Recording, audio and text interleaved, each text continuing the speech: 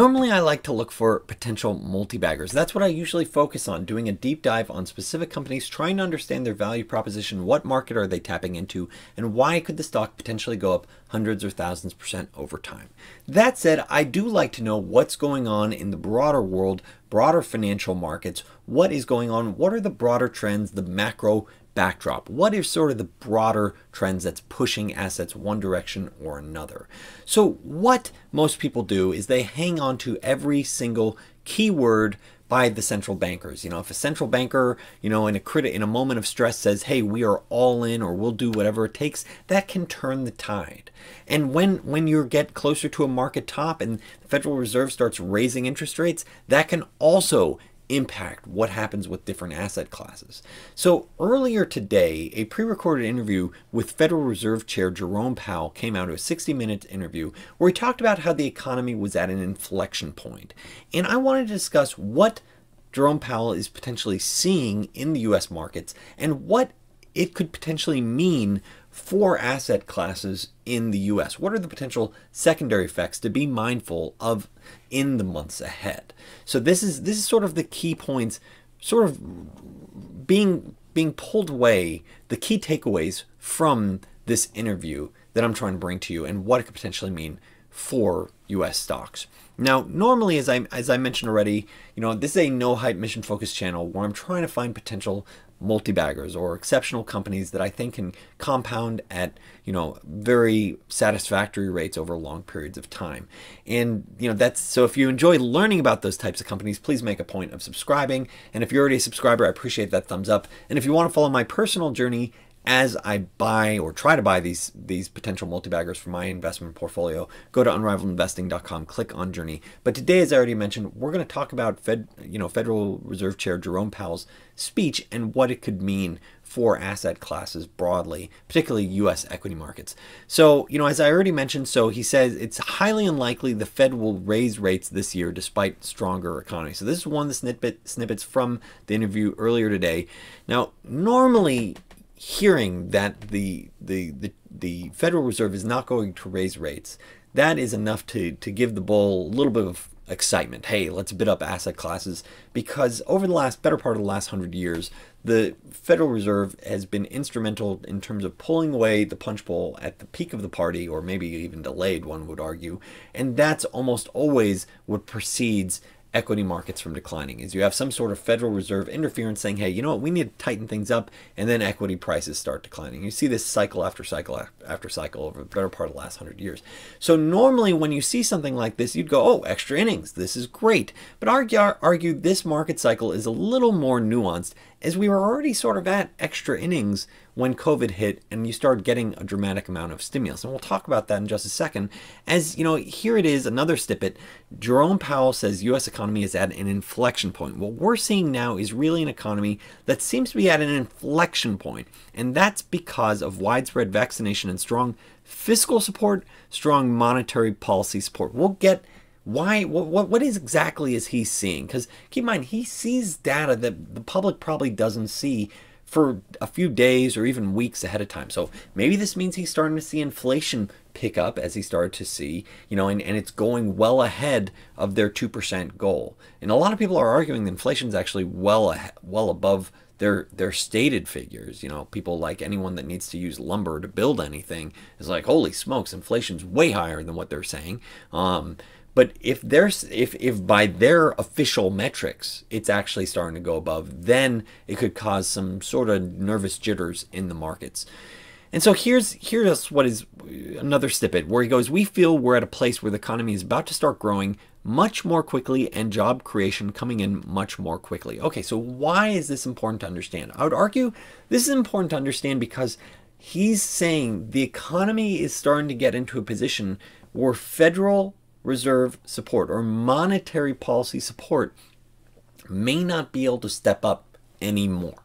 We're getting to a point where things are heating up. We can't step up. So let me go into a couple of the statistics that might be relevant in terms of thinking about what he sees. And so one is, which is effectively the U.S. money creation, or measured by M2 growth, effectively saying how much currency is getting into the economy, how much money is being created, getting sent into the broader economy. And you can see this is one of the fastest growths in terms of U.S. currency, in several decades. And so this is the monetary support that we're talking about, effectively, printing billions of dollars that ends up getting as more currency in the system. One of the fastest growth rates in several decades, at least going back to 1960. So this is the monetary support. That's the one angle, but it's a dual engine sort of propping it up in response to COVID. What else have we seen? We've seen dramatic fiscal debt expansion. Keep in mind, this chart was before COVID. So you already saw this huge uptick, in response to the great financial crisis. But then it actually, here's the updated version where, now we are well above where we peaked with World War II. So, going back, World War II, 100 to 120%, federal debt to GDP, and here it is. We're already past that. So what's this have to do with stocks? And so this is the part where I think it's very relevant to consider. And here it is. It was done by Crescat Capital, and I think this is a really interesting point that investors of all types should consider, which is that the Federal Reserve, when I say Federal Reserve is stepping in to sort of trying to help their monetary support, here it is. They're showing, this chart shows the Federal Reserve purchases of Treasury notes and bonds. So as the fiscal situation means huge deficits, printing a lot of, fiscal deficits means issuing a lot of debt. Well, who's actually buying that debt? And that's what this chart is showing, which is the amount of debt per month that's being bought by the Federal Reserve. So it's effectively like one pocket moving from one pocket to the other. Okay, the Treasury is going to sell this debt, and then the Federal Reserve is going to buy it. And so that's what's supporting these interest rates. That's what's supporting these interest rates. And you can see, some astronomical figures, like 82% of the number as a percentage of overall monthly issuance. In terms of October 2020, 82% of Treasury notes and bonds issued were effectively purchased by the Federal Reserve. This is not a normal market by any measure. This is a market that is dominated by the Federal Reserve, sort of keeping interest rates down, forcing them down. And you could see, no wonder why interest rates started to pick up recently, is you could see the percentage as the issuance has gone up. The if the issuance goes up and the Federal Reserve amount that they're buying each month effectively stays flat, well, amount goes up, Federal Reserve support stays flat. That means the percentage of new issuances is going to drop, in which case, who's going to sort of step up to make sure that they're being bought? In which case, yeah, this is the increasing risk of higher rates. And I think that's the secondary effect from what Federal Reserve Jerome Powell is talking about, saying, like, look, we are at an inflection point. Things are getting hot. Things are really starting to pick up here. They are not going to be in a position to step up and continue to support dramatic fiscal deficits. They're not going to be in a position to say, hey, we can increase the Federal Reserve support to effectively stabilize Treasury markets. This does create the risk that interest rates continue their march higher in the months ahead. So this I would argue is the secondary effects that the financial markets would start considering.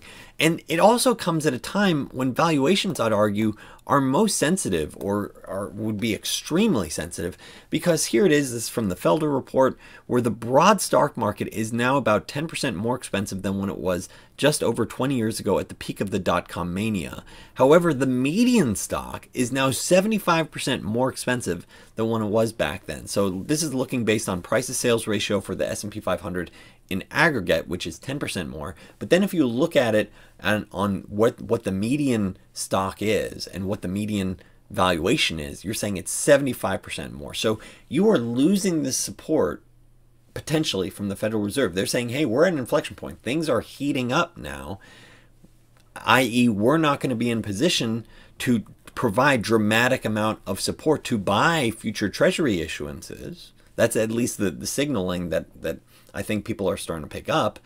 And you're at it, it's sort of at a double whammy when valuations are also at a very elevated rate, or potentially very elevated level. One could argue, looking at something like this. And so the question is, you look at this, and what should one potentially do, as they're looking at this. And so I would argue there's a few different things. Like one, like you're facing a scenario where U.S. stocks, from a historic valuation perspective, it's higher than it's been. You see a situation where the Federal Reserve is saying it's an inflection point, like i.e. it's going to be harder for them to provide a lot more support. Now they say, hey, we're not going to be raising rates, but this whole buying back a ton of bonds, buying a bunch of bonds each month, that's going to be harder for them to justify to increase that amount if they need to, especially given that deficits are shooting up. So who's going to fund that? Who's going to step in to make sure rates don't start sparking higher? And so I would argue, like, what are you as an investor supposed to do? Like, what can you potentially capitalize on? Well, one folks, could argue, hey, you should consider buying commodities. Now, I personally don't like that game, because I'd rather focus on unrivaled companies, and commodities are really tough to play. You're not sure which one will have the right supply demand, dynamics over many years in time. You're not sure, how the cost curve works out, and there's commodities. I generally don't like commodity plays. So for all the folks, saying, hey, why don't you go check out uranium, or go check out this lumber yard, or go check out gold, I'm less inclined to do that than trying to find an exceptional, or what I argue are unrivaled companies that grow with potential inflation over time, or that have pricing power. So I would argue, like, the first step is to know what you own and why. What's the thesis behind why you own it? And for me personally, as I look at each of my top holdings, I'm saying, okay, why does this, what's this company's value proposition, and why do I think the risk reward is compelling? Like, and I'm re-underwriting the thesis each month when I'm reviewing my holdings. Okay, what do I think is the risk reward now at this updated price? Journey subscribers can see that. Like, hey, I put together a sheet of my top holdings, and you can see how I'm personally thinking about the risk reward at any given point for these positions. Oh, okay, I still think there's 200% upside here. Yeah, I am going to hold it, even though I'm aware of this broader macro risk with, let's say, the Federal Reserve effectively saying, hey, we can't provide more monetary support other than not raising interest rates.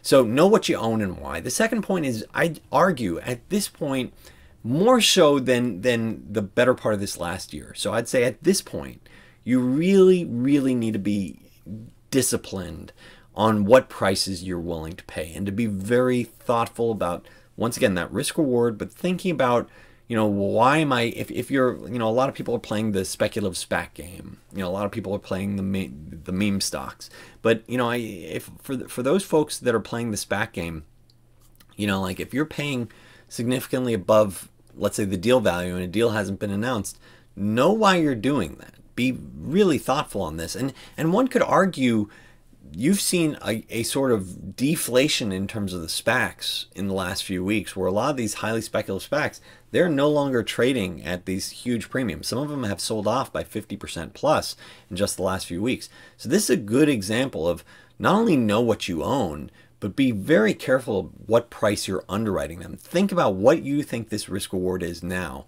And I would say, another aspect to consider is when the Federal Reserve is reaching that point where they're saying, hey, this is an inflection point in the economy, that is definitely closer in the market cycle to them pulling away the punch bowl than it is to them saying, hey, we're going to do whatever it takes to make sure asset classes reflate and things start moving upwards.